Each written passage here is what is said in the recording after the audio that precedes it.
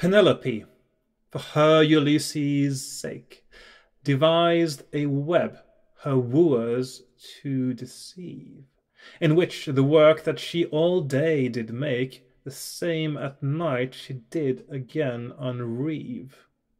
Such subtle craft my damsel doth conceive, the importune suit of my desire to shonne, for all that I in many days do weave, in one short hour I find by her undone.